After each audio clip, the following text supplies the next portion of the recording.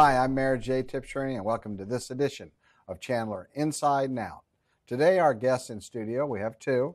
Mark Hellfritz, U.S. Census Bureau Manager. Hi. Thank you, Mark, for being in Chandler Sure. today. And Sam Andrea, City of Chandler Senior Management Analyst. Pleasure. Today, we're going to talk about all things and everything census. In the City of Chandler right now, obviously, we're going to be undertaking a mid-decade census. I think our audience is familiar with the census, but those are usually every 10 years, although here in the Valley, it seems like every 5 years we're doing a census because of our growth. But we are in Chandler going to be doing and getting ready to be underway on a mid-decade census, so special census. So, Mark, I guess my first question would be for you. Okay. Explain how this special census is conducted. Okay, thank you. I'm really happy to be here, and you're in from Denver. I'm in from Denver. Yes. Good. So, thanks for being here. You're welcome.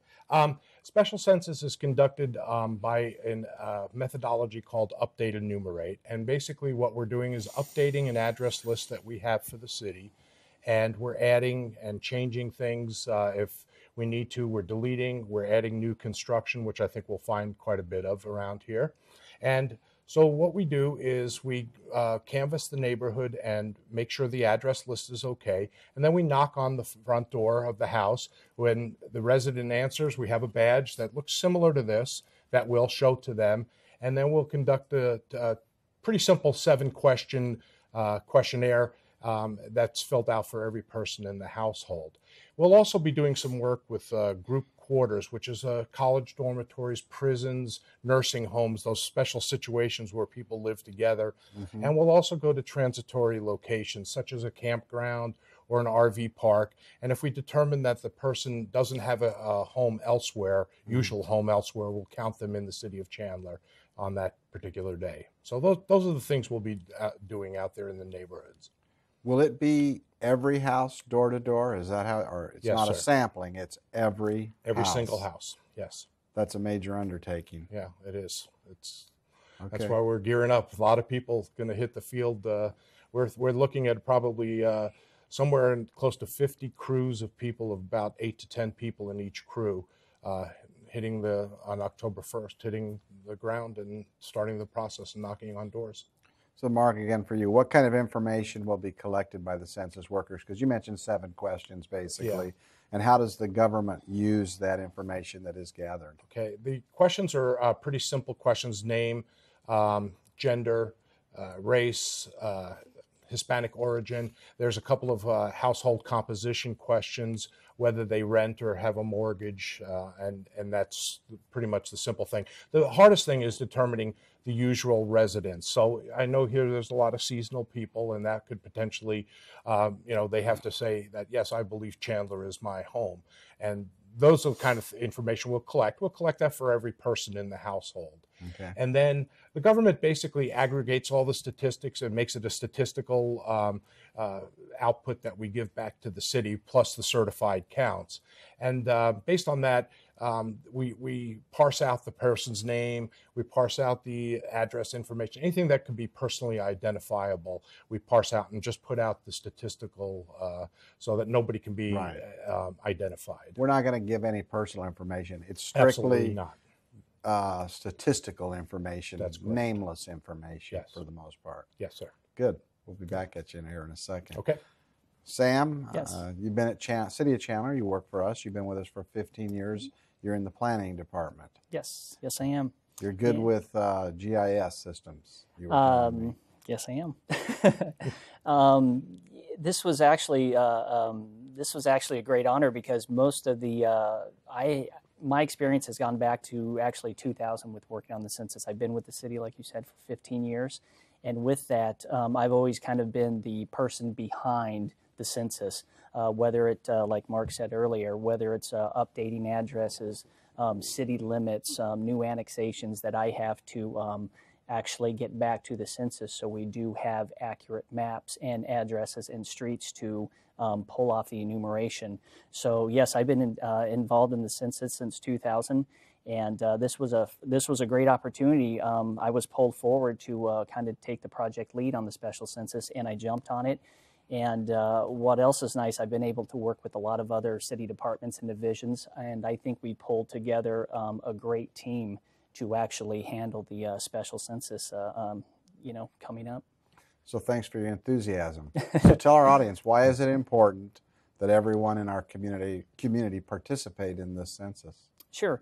The last census was in April of 2010, and with the numbers that we received, obviously we have had growth since 2010. State shared revenues is actually based on population totals throughout the United States. And obviously with the state shared revenues, that will allow us to provide better and more city services for our population and our citizens. On top of just not only the state shared revenues is also the planning. As land becomes less available, it allows us as a community to kind of take the numbers, take the demographics, take everything associated with that, and make better planning decisions down the road. So since 2010, and I don't know if you remember what our census number was in 2010, but give us that, and then maybe talk about what kind of growth you have anticipated and you think has happened since 2010. Sure. Our numbers came back in 2010, and it was just over 236,000. It was 236,326. With the building permits since, the building residential completion since for multifamily, for residential, everything associated with that, we're looking at getting towards 250,000. So the numbers from 2010 to the present, it's approximately 14,000 new residents that have moved into Chandler. So that's why we actually went ahead and participated in the 2015 census. And also, we're only one of other 7 communities in the entire state that chose to participate in the special census. Yeah. Well, we saw that growth, and that growth means more distributed revenues to the city. I know we get state shared revenue. Are there some federal formulas too that base it on population? There is some federals as well with that, and also some of the federal, not only the state shared revenues that comes with that, it's also some of the housing grants, some of the HUD programs, and everything else associated with that actually is separate from the state shared revenues. And the key here is that we just want Chandler to get their fair share. We have a certain population, and we want to be reimbursed appropriately for that population. Exactly, and like I said, with the population growth that we've had, we will be able to do that with with an increase in our population totals. Okay, good. Mark, so I know we had talked about the information kind of remains nameless. How does the Census Bureau ensure that the confidential information is kept confidential? Okay, that's something that we really take very seriously, because there's a certain trust, and if we break that trust, we won't be able to get those kind of answers and ask these questions. So the first thing we do is, during the hiring process, we do fingerprint everybody and send them through an FBI check to make sure that they don't have a criminal past and that their record is clean. And then when we hire them, everybody swears an oath of office that they will keep the information confidential. And that's not just for the length of this special census. That's a lifetime commitment that they don't tell anybody about what they've learned and what they've written down. We also are very conscientious in the office, which Chandler has provided us with an office for this. And we have locked cabinets where we're keeping everything in. The doors are locked. There's security cameras. There's all the different things, so that we are very confident secure that we are going to keep this stuff secure. And then with the statistical thing, like I mentioned earlier, right. I got you. I'm feeling comfortable with that too. Okay, I think you've got to get. How many part-time or temporary workers have you guys hired in Chandler? I know we went through a whole process of hiring folks. Do you know offhand? Yeah, we're. I don't have an exact number, but we're pushing 500 or so with the people that we've selected and hired. That includes the field operations supervisors, the crew leaders, and the enumerators that will actually knock on the doors. I think that underscores the massive undertaking this is to do a census in a community like Chandler, who's the 4th largest community in the state. So it'll be interesting. Now, I don't think are we still hiring, or is that part of the process? We are going to try to hire a few more people. We're going to open up some more hiring in the next 3 days to see if we can get, because we want to put some people what we call replacement trainings, which next week is the start of the trainings. Okay. It takes about a week, 3.5 days. And then we want to start again, I think it's October 5th, if I'm not mistaken, if that's the Monday there. Then we're going to do another maybe 50 people or so. Good stuff, because it's our goal to keep enough people in the field in the early part of the operation, and then let attrition take its course. And you touched on this earlier, but how do you account for visitors into the town, and then maybe, and again, I think you touched on it briefly, but the homeless or the transitory population. Yeah. So how do you deal with that? Well, with the transitory, it's really a self-response. Like if we go to an RV park, most of those people would, they may have a home and they're just temporarily out with their RV, or they may be doing that as a, something where they don't really have a home anymore. That's right. Their home now. And we will ask that question. It's up to us to determine by their self-response whether or not they live in this city or not, or have a usual home elsewhere. As far as the homeless, we will probably just go to the places that the soup kitchens, the service centers and stuff, and, right. And we try to do that in one day. So because we know they're pretty transitory and they move right. around, so we just try to have one operation where we'll go do that. Yeah, because homeless people they're going to be accounted that they're living somewhere, because the whole idea about the census is to count everybody that resides in the United States. So right. It's just where you allocate the residence of a homeless right. or transitory person. Yeah, with the seasonal, it gets a little bit more difficult, I think, because, a lot of them come down for 5 or 6 months, so really it's 6 months plus 1 day. Where do you live? 6 months plus 1 day. Where do you live most of the time? And we do in Chandler, mainly more so in Sun Lakes, which is County Island.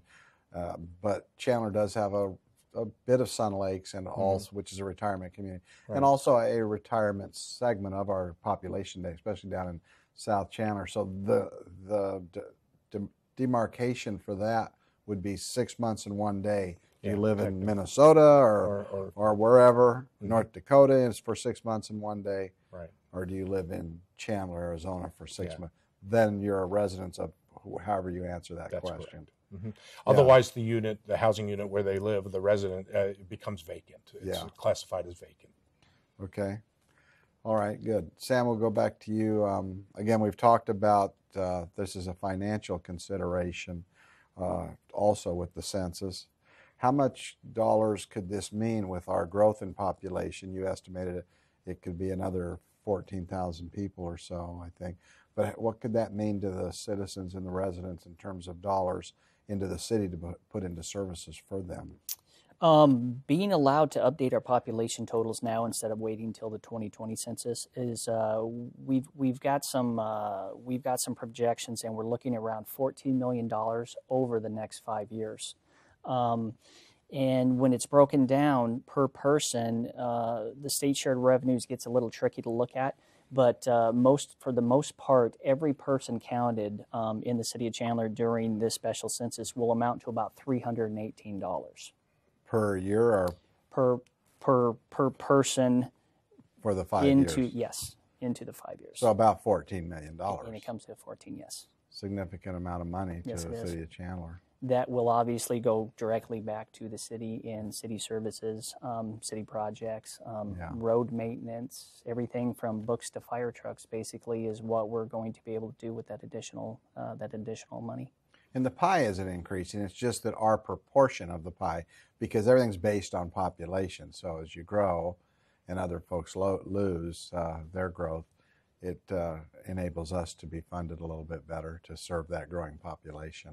Correct, and that was one of the reasons that we jumped on board, and one of the reasons that we're 1 out of 7 communities in the entire state that chose to do the special census. Good. We'll be right back. I'm going to reintroduce the show. Don't go anywhere because it just takes a second. I'm Mayor J. Tibshraeny. You're watching Chandler Inside and Out today. We're talking a little bit about the mid-decade census that we're undertaking, and that is very important to our citizens of Chandler. So again, Mark, thank you for coming in from Denver today. Sam, thanks for walking over from planning today. We appreciate that. So let's, some of the special challenges you think we're facing with the special census and the census count. What What would you attribute some of those challenges? Some of the challenges that that we actually have already had and that we're going to be going into is the first one is with the special census, more responsibilities are actually put on the city. For instance, our recruitment during a regular decade census. The Census Bureau handles most of that. Okay. In this part, we had a set number that we were trying to meet, and one of the challenges that we ran into with our human resources department and everything else, we have never done anything on a mass recruitment volume like this. We were looking up towards about 2,200 people to recruit for this process. Some of the larger recruitment processes that we have done here with the city, obviously, has been with the fire and the police recruitment. Right. And we pulled in the correct people for this, and I think we did a super job. We had to think outside the box a little bit on this one, and we not only in print and radio and television and everything else associated with the recruitment process. Our public information officers, our human resources people, we did think outside the box. We were advertising for recruitment on bus shelters.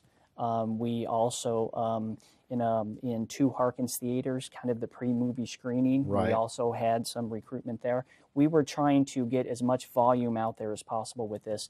And actually quite a few people were able to have lunch with you, Mayor, over at the Chandler Fashion Center because you were on quite a few tables there at the food court. So yeah, that was kind of interesting.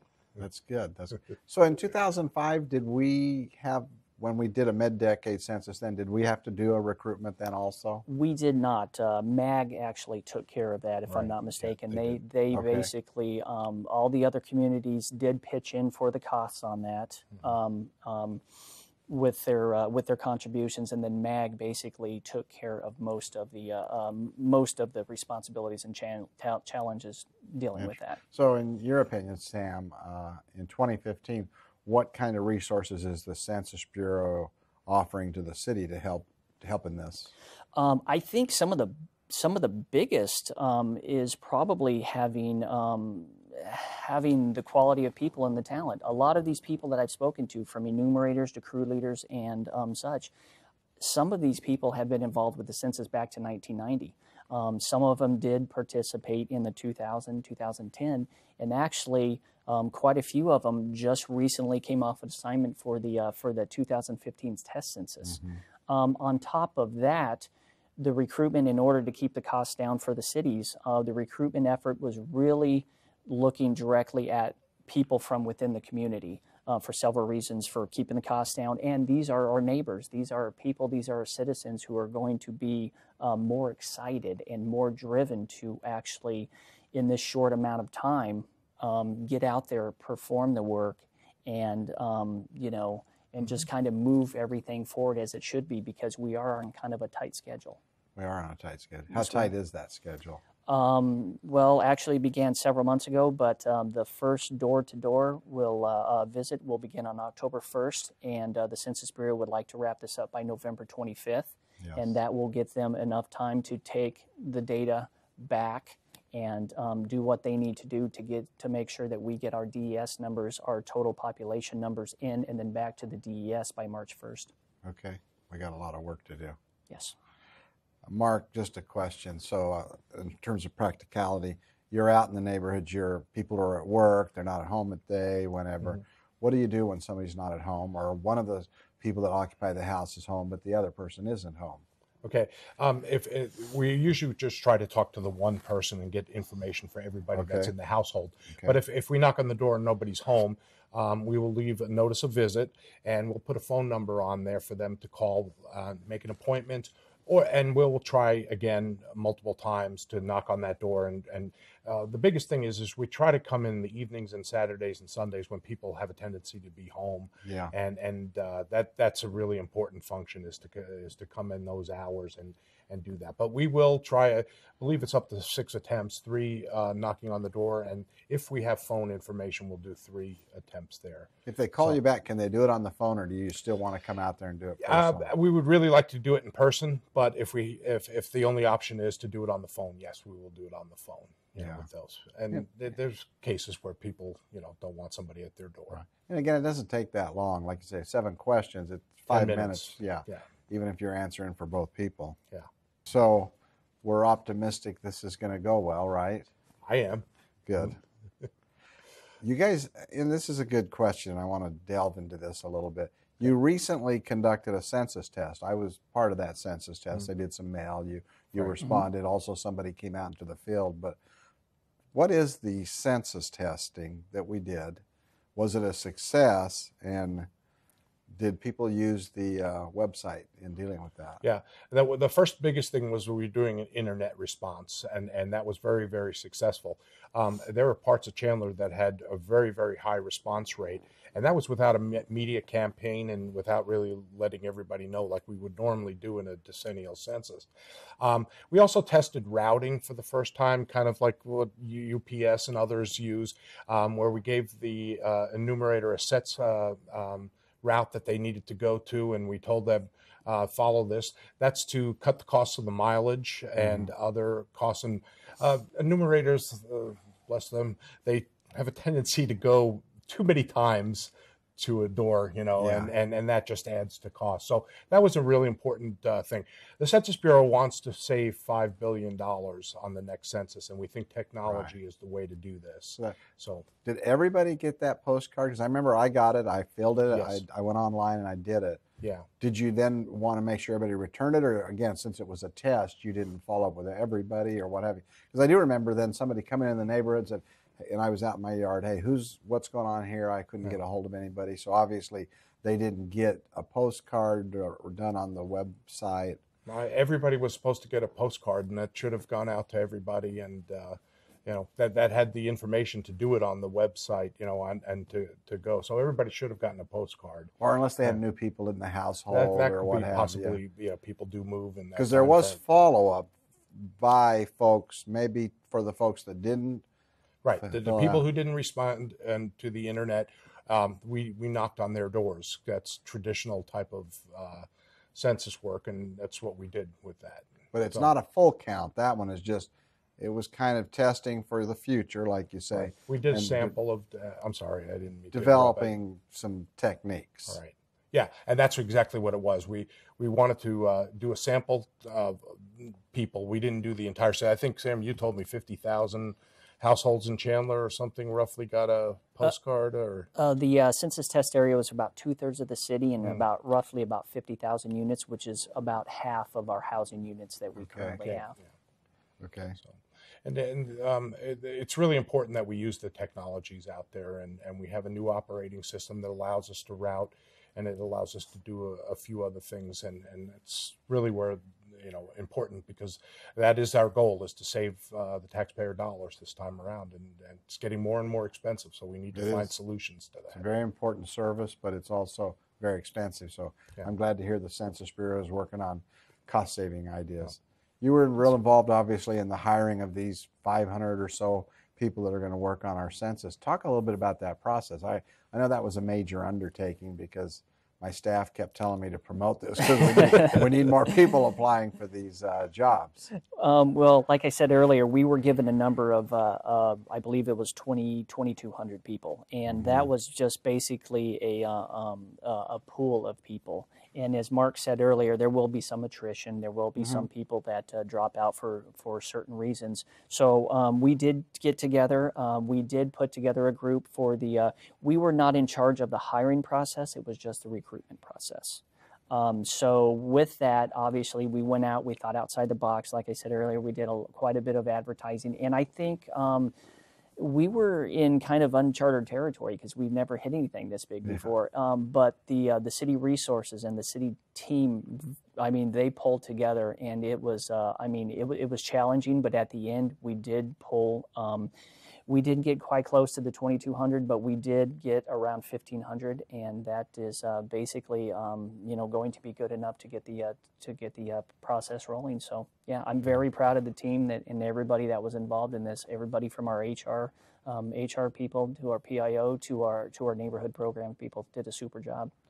Yeah, and there was a certain person that worked in our communications department, I think his name is Mr. Jim Phipps, who was constantly on me to promote this particular program because we wanted people to apply in that. We knew it. And so we did, and they did a good job in Kappa, and Jim did a good job, so we want to thank him for that. Yes. So a quick message, we only got a couple of minutes left. What about, and we talked, I think, a lot about the test. What do you say to folks who say, well, I did the test, why do I now have to do the census? What's the simple answer for that? The simple answer with the census test was a test, and the totals came back, the response came back, the information came back, and it was actually positive. So what we would like to get out now is this is going to benefit the entire community. By being allowed to update our population totals, this will actually benefit our community for several years to come. And everything extra that we get in after basically our last numbers, it will be spread back right out into the community. Great, good stuff. Mark, you're out of Denver. Do you have a lot of these going on in your region, or is Arizona more prolific with doing mid-decade special censuses? I would imagine other high-growth areas might be doing the same thing. It's mainly Arizona, and I don't know all the state laws, but the way the state laws are written here, that's why you can do a mid-decade census. But most of the work we do is in Arizona. Okay. We do have one in South Dakota, with some growth, and we've done them in Wyoming. Chicago, Illinois, which is not in our region, but they do a lot of special census. They also have legislation that allows that to happen. Well, I want to thank you for coming out today. Thank you. Sam, thanks for coming over from planning today. Thank you, Mayor. It is important. I mean, I've been talking to our citizens, and it really gets down to knowing what our population is, but also getting our fair share of our tax dollars that we as residents pay into the system back to us. So that's why it's so important and so critical that our citizens participate and that we get an accurate count so that we get our fair share of our tax dollars returned to our city. So again, I want to thank both of you for being here today, and we'll look for a successful census. I'm Mayor Jay Tibshraeny. You've been watching Chandler Inside and Out today, talking about the mid-decade special census underway in Chandler. We want to thank you for participating. Thank you for watching the show today. Until we see you again, take care and be safe.